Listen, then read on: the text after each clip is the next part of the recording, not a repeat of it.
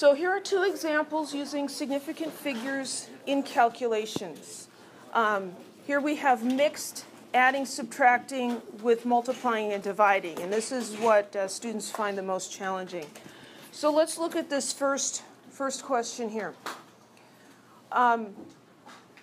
It's always a good idea to just do the math and write down all the digits that your calculator gives you. So I'm going to do that. So 232.99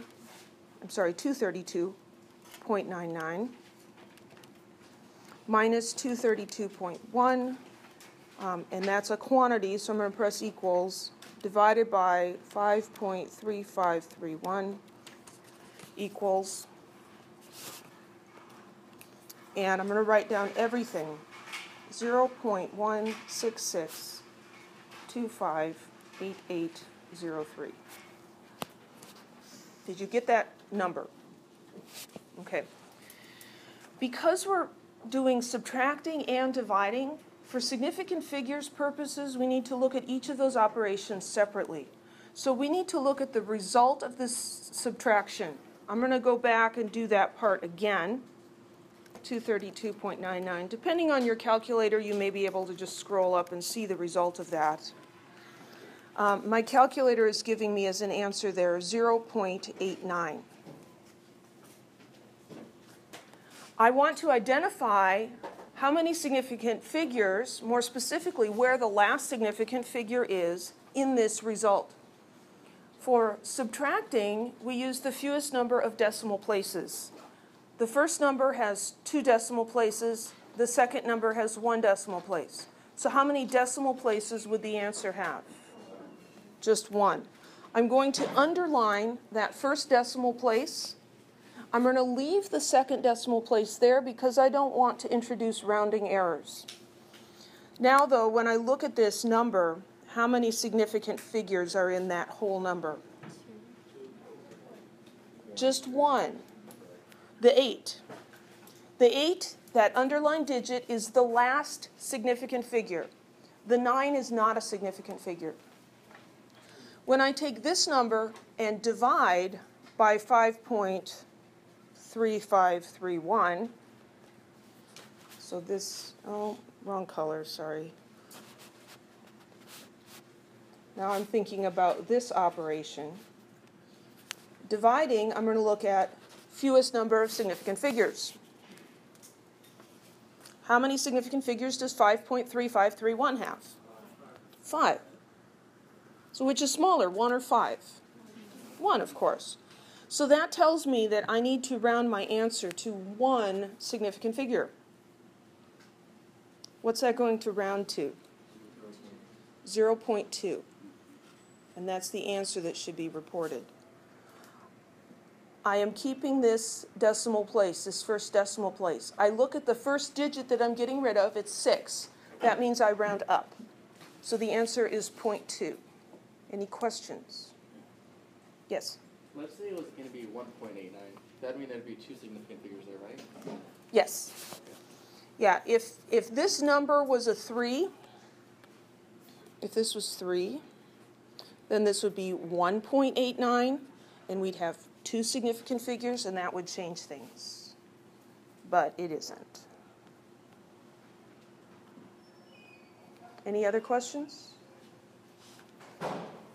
Let's look at the next one. Oh, sorry, question.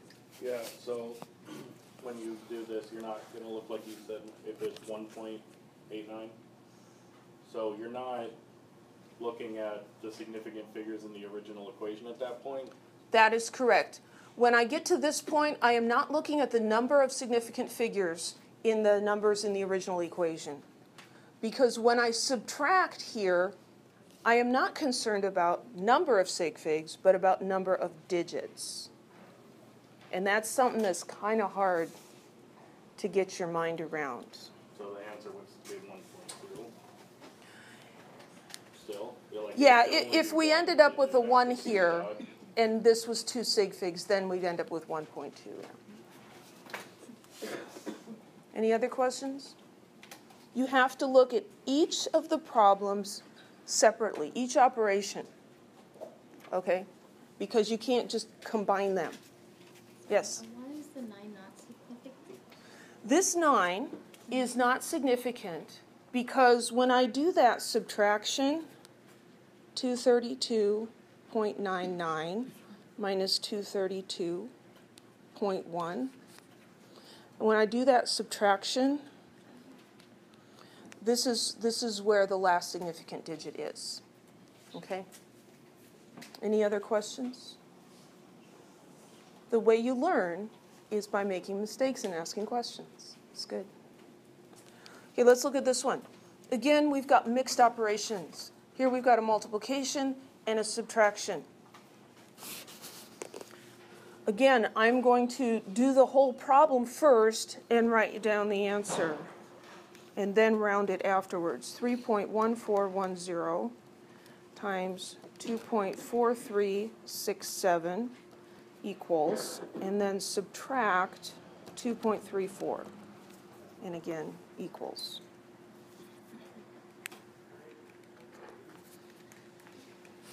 This is 5.313747.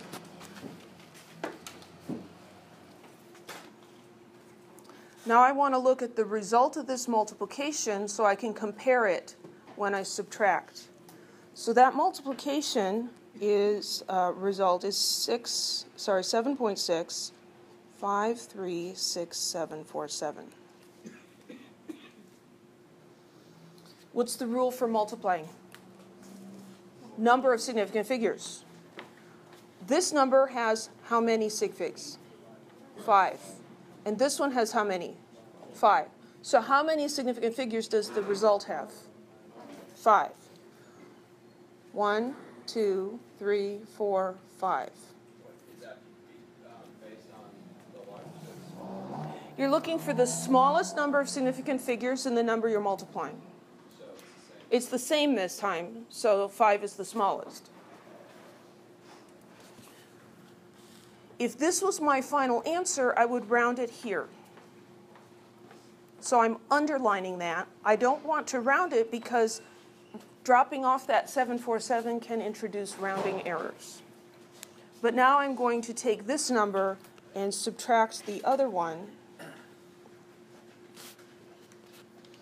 And I'm going to get this result, but I have to look at now the number of decimal places in the subtraction.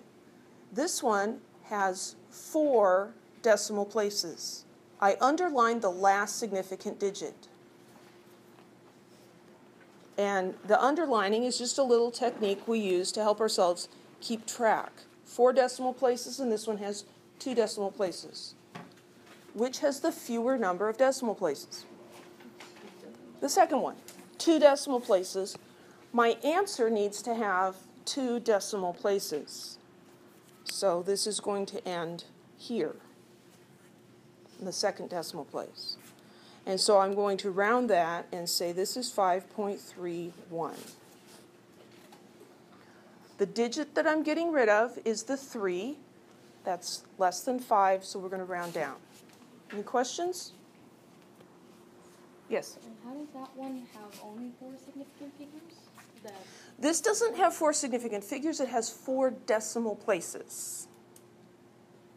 Because I'm subtracting, and so I'm comparing decimal places.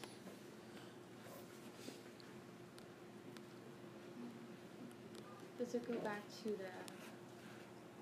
the way you formatted it? The reason I underlined the 6 here is because this number has 5 sig figs, and this has 5 significant figures. So this number has 5 significant figures, but it has 4 decimal places that are significant, because that is the last significant figure. And so, oops, it's the wrong place to draw the line.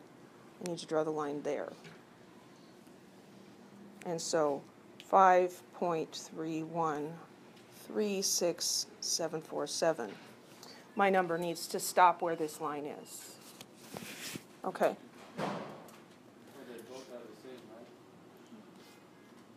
Well, they both have the same amount. If they both have the same, then the answer has the same. No, I mean, the line has to go where both have the same amount of...